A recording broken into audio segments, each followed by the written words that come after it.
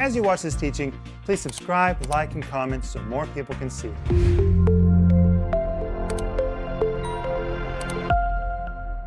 Welcome to Home Group. My name is Rick Renner, and we've been waiting for you. We're coming to you right from Moscow, Russia. And when I say we, I mean me, Denise, and Paul Renner. Hey, guys. Hi, Rick. Can I welcome the Home Group? Absolutely. Home Group, welcome.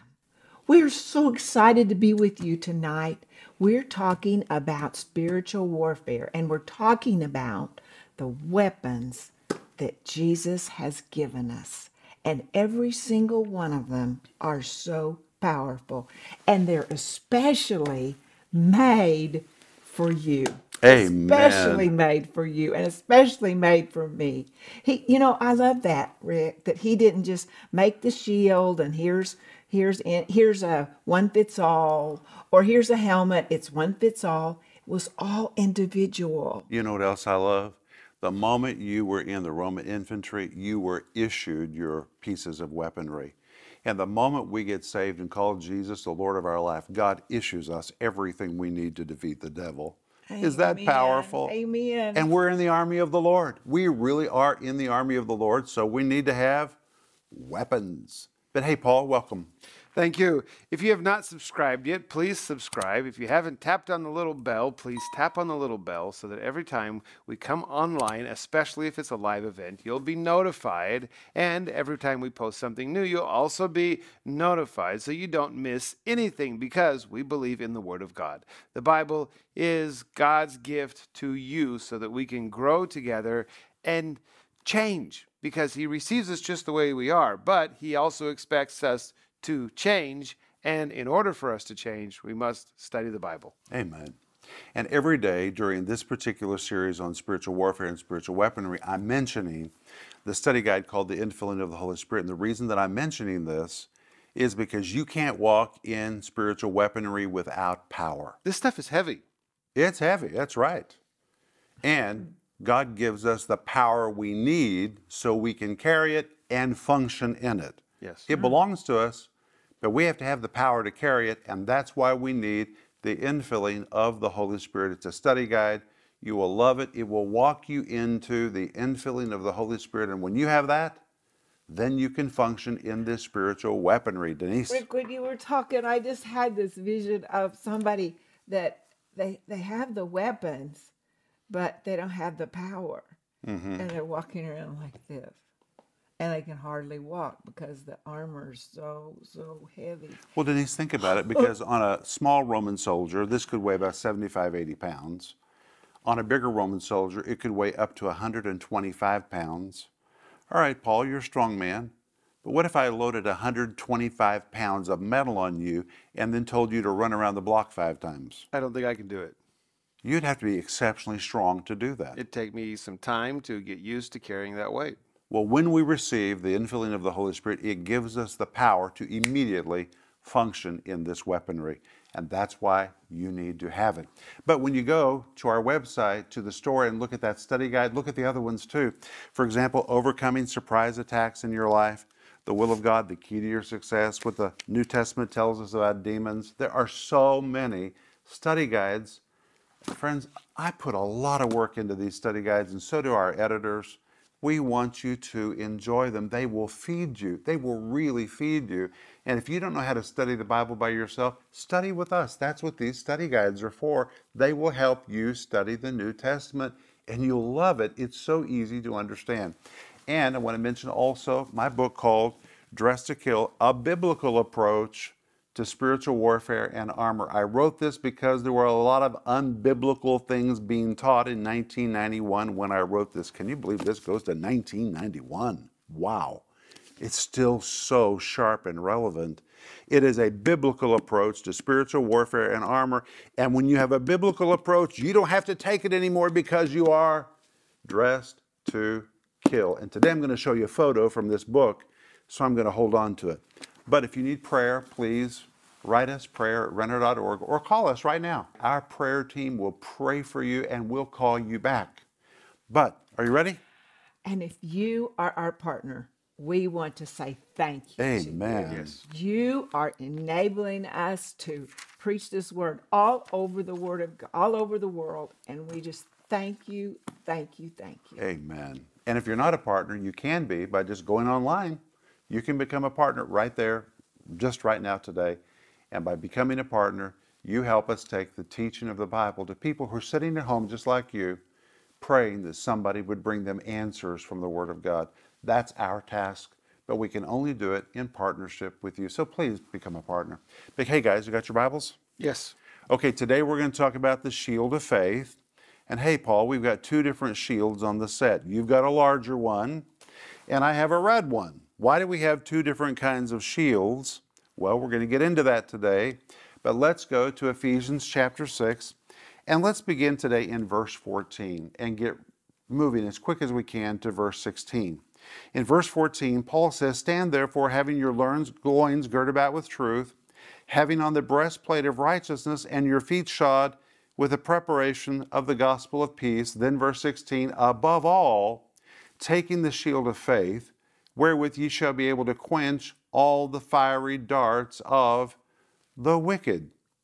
But we saw yesterday in verse 15 that when the Bible talks about your feet shod with the preparation of the gospel of peace, Paul's really talking about what kind of shoes? Killer Killer shoes. shoes. Killer shoes. What was your takeaway from yesterday about killer shoes, Paul? Well, first of all, we were talking about the peace of God. And sometimes when we talk about peace, the first thing that comes to my mind is a sweet, fuzzy feeling. Tranquility. Yeah, and you just think everything's so okay. I'm so peaceful. But this is not the picture that you get at all from this. No, it's a peace that enables you to advance or to hold your position when you're under attack. It's a peace that you have regardless of what's going on around you. You have enough protection that you can have peace on the inside because you have protection. And we saw that on the bottom of a Roman soldier's shoe, this is a replica that Denise and I had bought in Rome behind the Pantheon in a little shop. They had hobnails. And Denise, what were the purpose of those nails? To hold you in place. They were really like cleats. Cleats, and of course, they could crush. They could crush. But if you had these nails, now these are dull, but for the Roman soldier, they were not dull. They were really killer shoes. In fact, you could kill somebody with one kick. That's how sharp these hobnails were. But they were long, and so when you really put your foot on the ground, it would hold you in place, which means when the peace of God is operating in your life, the enemy can push, he can shove, he can try to get you to move, but the peace of God is such a keeping peace that you just maintain your position. Or I said last night, you're kind of like a palm tree in a hurricane. You ever seen a palm tree in a hurricane? The wind blows and blows and blows and blows, and you would think that it would uproot those trees. But palm trees just bend, and when the storm's finished, what do? They just stand right back up again. They're still in place.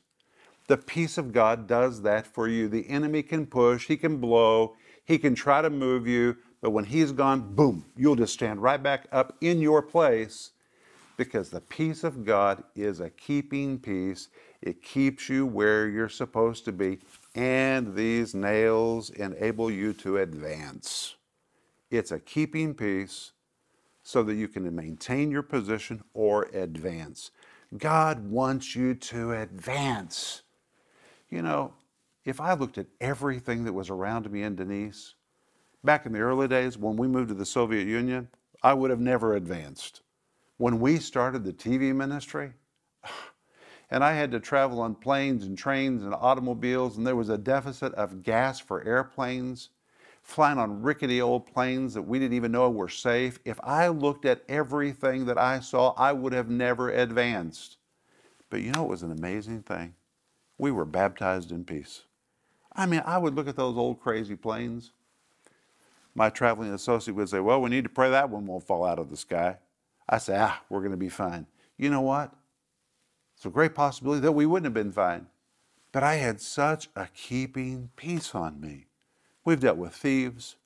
We dealt with mafia in the early years. I mean, everything Paul mentions in 2 Corinthians chapter 11 that he went through, I feel like I can add to the list But guess what? Hey, we're sitting here and look at us. I think we're looking pretty good. We're happy. We're filled with joy. All those hurricane winds came, they left, and the peace of God enabled us to maintain our position and to keep moving forward. Amen. Amen for the peace of God. Amen. Amen. Rick, I have to read this verse. Okay, please do. Okay.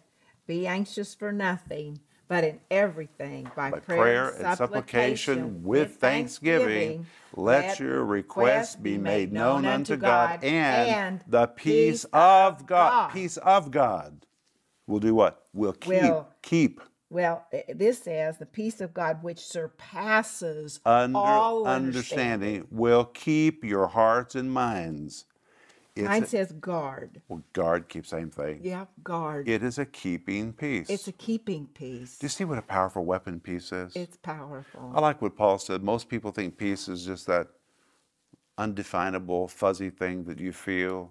People think it means that you're like on a spiritual sedative. No, not really. You're like in a bubble when you're in peace. You just can stand there. It doesn't matter how hard the enemy kicks or how many rocky places you go through or thorny places. You know what? I speak peace to you right now in Jesus' name. Amen. I feel somebody right now said, boy, I need that. It's yours. It's a part of your weaponry. A keeping peace that will enable you to keep your sanity and just keep moving forward. And the peace is a person. It's Jesus. The Bible calls him the Prince of Peace. And he spoke to the disciples several times and said, peace, I live with you. Yes. It's the same word he spoke to those disciples that he's speaking to you right now. Peace, I live with you. It's yours through Jesus. He's in you. Just take a hold of that peace. Oh, that peace of God that passes all understanding. And it's just going to do exactly what it said. It's going to guard your mind. But let's move to verse 16 to the next piece of weaponry. It says, above all, taking the shield of faith, wherewith ye shall be able to quench all the fiery darts of the wicked. Well, when you come to verse 16 and it says above all, if you just read that in the King James Version, then you're going to think that it means here is the most important piece of weaponry. Isn't that what you would think? Above all, here's the most important thing of all. And finally, above all. Yes. But that can't be right because we already saw what is the most important piece of weaponry. The loin belt. The loin belt is the most important piece. Paul began this list with the most important piece of weaponry, the loin belt of truth, which is the Bible. Then why does this verse say, above all, taking the shield of faith, wherewith ye shall be able to quench all the fiery darts of the wicked? Well, above all in Greek is epipason. A better translation would be out front, covering all. It doesn't describe the importance of faith, it describes the position of faith. Faith is very important. In fact, can I tell you guys something? The word faith in Greek, the word pistis, usually the way that it is used in the New Testament, it's in the dative, and it describes something that's moving forward. I say that it's like a bullet that's been shot out of a gun. Bam! You cannot pull it back. Faith is something that propels forward. Every time you see Scripture, in Scripture, the word faith, it describes a fast forward, advancing force. Faith is never to your side. Faith is never to be used for your past. Faith is never over here, never over there, but faith is epipason. That's what it says here in Ephesians 6, verse 16. It is out front. Here Paul describes the position of faith. And he calls it the shield of faith. Well, the word shield is the Greek word thurion, or thurios. It is the same word for a door, which tells us the size of this shield. If you want to know what the shield of faith looked like, then just look at the door in your room. Tall and wide. That was the size of a Roman shield. It was very large. Now, there were multiple kinds of shields. There was another shield called aspis. The word aspis is what most people have in their minds, a round, very decorative sword, but you would never use that in a battle. That was just used in parades. You just carried it in parades. But if you went into battle, you were given a thurion, a shield that was made like a door. It was wide, it was tall, It covered you from top to bottom and side to side. You were completely covered. And different soldiers were different sizes. And that means every soldier needed a shield for his own dimensions. And this takes me to Romans chapter 12 and verse 3, where the Bible says, God has given to every man the measure of faith. Some people say, well, you know what? I just don't have as much faith as you. My problem is you have more faith than me. I just have a deficiency in my faith. That's just not true. God's given to every man the measure of faith, which means when you were born again, God measured you from top to bottom and side to side. He gave you enough faith to make sure you are covered. Quit thinking about what somebody else has. Rejoice in what you have. You have the right measure of faith for you. You're covered from top to bottom, head to toe, side to side. You have everything you need. Your faith is enough to cover you. Amen? Amen. Isn't that encouraging? I love that. But wait a minute. Let's talk about these shields. Okay, here is a really good replica of a Roman shield. Now, Paul, you have one too, and yours is bigger than mine. Now, what's the difference? Well, first of all, this is a replica and it's too small. Roman shields were much bigger. This is the right coloring, but they were much bigger. Yours is actually a shield that dates to the Greek period. I just thought it would be fun to show two different options. But these shields, they were large, the word thureos, oblong like a door. They were fashioned out of wood, just like this. They were made out of wood. The carcass was made out of wood. On the top of the wood were attached up to 8 layers of leather hide. 8 layers of leather hide. And it caused the front of the shield to be very soft, very pliable. The carcass of wood was very fragile. What really held it together was the layers of hide. It was attached or put together along the edge with brass or metal just like this. And it was very heavy to carry. Now, the purpose of this shield was to provide protection and to enable you to advance. However, because it was made of leather or out of hide, it could become brittle. It could become brittle. And the only way that your shield would not dry and become brittle was if you anointed it every morning. Is that powerful? Can you see why the Holy Spirit chose this illustration? So when a Roman soldier woke up every morning, I have a picture of it in this book, one of the first things he would do is he would grab a vial of oil and he would begin to anoint his shield. He would take the oil and would press it into the leather. Press it into the leather, saturating that leather with oil because it was a fresh application of oil every day, which caused his shield to remain soft and usable and not brittle. Well, in the same way, if you're trying to function on a faith that was anointed 10 years ago, your faith is probably in trouble. Your faith needs a constant new anointing of the Holy Ghost.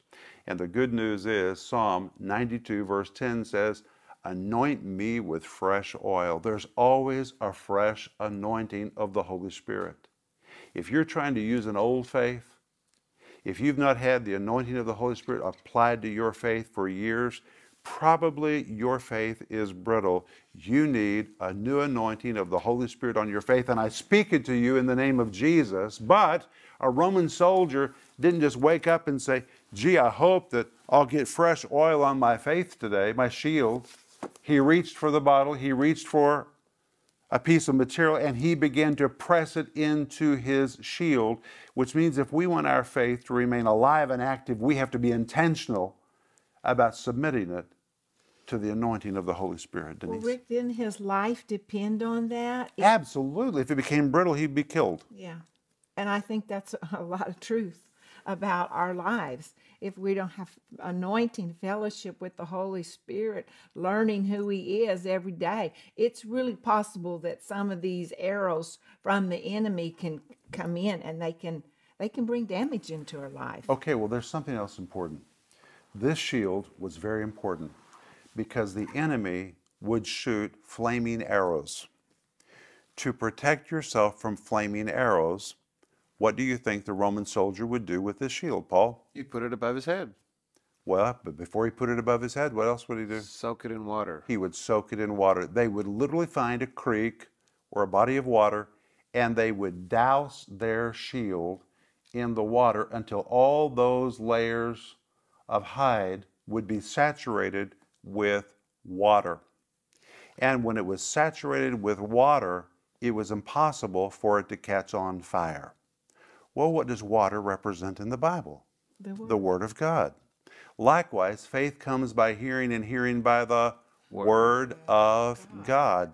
If we want our faith to remain active and alive, really powerful, we have to douse our faith in the Word of God. And if you've not doused your faith in the Word of God regularly or for a long time, then you're probably not ready to charge into battle. You need to douse your faith in the Word of God and do it regularly. That's why we want you to click subscribe on our YouTube channel. We want you to get the Word of God and douse your faith in the Word of God. It puts you in a position to have a Word-saturated faith. But what I like about faith, you can see your breastplate. You can see your sword. Yeah, swords are quite beautiful. You can see your sword. We're going to talk about that tomorrow. You can see your shoes. You can feel that you're wearing a belt, and you can put stuff on your belt. But your shield, it belongs in front of you. And it's heavy. And it may be hard to carry. And you may want to drop it because it's heavy and it's hard to carry. And you may be a little tired of carrying and putting it out in front of you all the time. But you really can't see the front side of your shield. It's always the backside. Yeah, all you see is the backside. And sometimes you may not even see what you're protecting yourself against. That's very good, Paul. Mm-hmm. You just got to put it out there in front of you all the time. Well, and there's something else. When Roman soldiers were marching as troops together, very often they would lock their shields together, and they would even hold them over their head, and it was called a tortoise formation. And I have a picture of it right here. I'm telling you, you need this book. This book is amazing. Here's a tortoise formation of Roman soldiers. And when they would lock their shields side by side and put them overhead, they became like an army tank. And it shows what happens when you're in a company of faith. Denise and I are in a company of faith. We love the group to whom we belong spiritually. Are you in a company of faith? Or are you surrounded by a bunch of people with brittle shields? You need to be surrounded by people that are dousing their faith regularly in the Word of God and in the anointing of the Holy Spirit. And when you attach your faith together with others of like faith, you can really advance together. Isn't that powerful? It's wonderful. But hold on. Let's see what the rest of the verse says. Above all, now we understand it means out front, in front of all the other pieces of weaponry, taking the shield of faith, wherewith you shall be what? Able to quench all the fiery darts of the wicked. Well, what are these fiery darts? Okay, I brought one. This is a replica, also from Rome, from our little shop behind the Pantheon that we bought many, many years ago. But this is not quite right. This is not quite right, because this just looks like an arrow. And this verse talks about what? Fiery darts. If you have a newer translation, it might even say flaming arrows. What is a flaming arrow? Well, there was a great Greek writer whose name was Thucydides. And Thucydides used this very same phrase. The Apostle Paul was educated. God likes to use educated people. And the Apostle Paul knew exactly how this word was used because it was famous in the writings of Thucydides. Fiery darts, sometimes translated flaming arrows, used by Thucydides, now used by Paul, described an arrow that just looked like an arrow. To eyesight, it just looked like an arrow, but it was a little thicker than this, and it was hollow. Paul, why was it hollow? Because it had flammable liquid on the inside. It had combustible materials on the inside. So to the natural eye, it just looked like an arrow. You didn't find out that it was a flaming arrow until impact. And when it hit, it would explode, which means this really was the earliest version of a missile or a rocket. This was really high technology in that day. Now, here's what you need to know. If you're not really walking in spiritual weaponry and you come under attack, you might say, it's just a little arrow. Really? You may not know until it hits. And if you're not protected when it hits, you may find out this was more than just a little attack. It might have been an arrow that bears fire. Upon impact, it might burst into flames. And if you study what every biblical commentator says about this, it says that when flaming arrows hit, they arouse the worst, the most vile human passions and reactions, because suddenly you've been hit. Fear, panic, all of it results. But when you have your shield in place, you are able, this verse says, to do what? Quench. Why are you able to quench it? Because your shield has been soaked in water, or you have a word-soaked shield. When those flaming arrows hit faith that is anointed and faith that is doused in the Word of God, that anointing and the Word of God in your faith just extinguishes it or ricochets it right back where it came from.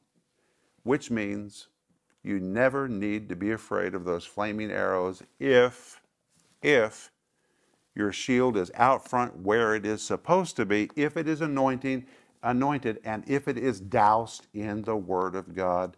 But all of that is intentional. Your shield is not going to be anointed by accident. Your shield is not going to be doused in the Bible, doused in the Word of God by accident. It's because you decided, I'm going to do it today, every day. I'm going to keep my shield in faith so it will not become brittle and breakable. That is your responsibility. And if you'll do your part, you will have a faith that will stop all the missiles that the enemy would try to send against you. Denise? Well, I just think practically that for us to spend more time in the Word of God, you're going to have to spend less time doing something else. Maybe in social media, maybe watching the news. But when we do that, church, it says, God, this is a priority to me. Mm-hmm. And what that does, it anoints your faith. Yes, it does. And then it douses you with His Word, with the truth, and it holds you in place. And the darts, those flaming arrows that come against us, the Word of God that's residing in our heart and renewing our mind, it's just going to repel it all. Repel it off. It's powerful. Paul? I'm excited that we're talking about this, because when we talk about these things, it helps us understand what the Lord has actually given us and how we are prepared to respond whenever things come our way that we perhaps didn't expect. Mm-hmm. Our shield of faith helps us deal with things that are coming from places that we didn't quite expect, but the Lord has prepared you for it. Amen. He's equipped us for every situation. You know, the Bible never says we're not going to come under attack. If that was the truth, we wouldn't need any of this weaponry. We need this weaponry because we are a threat to the domain of darkness, and the devil would like to stop us. It's like Paul said in 2 Timothy chapter 1. I said this the other day. He says, I'm appointed, remember this? Mm-hmm. A preacher, a teacher, and an apostle of the Gentiles, for the which cause I suffer these things. Paul says the devil's after me because of the call of God and the anointing of God on my life. Why? The devil was threatened by Paul. Paul says, that's why I'm going through all this trouble. I know. It's not about me. It's God's anointing on my life the devil's after. And the devil wants to stop you, but he cannot if you'll walk in the power of God and in the weapons that God provides. But we're out of time. Hey, if you need prayer, please write us, prayer@renner.org. Subscribe to our YouTube page. There's so much faith-filled teaching there that will douse your faith in the Word of God. And guys, tomorrow we got to wrap this up. And when we come back tomorrow, we're going to see what the Bible says about the helmet of salvation and the sword of the Spirit and the lance. We got to cover 3 pieces of weaponry tomorrow night. It's going to move fast, but it's going to really be good. So sleep well, and we'll see you tomorrow night. Bye-bye. If you enjoyed that teaching, please subscribe, like, and comment so more people can see it.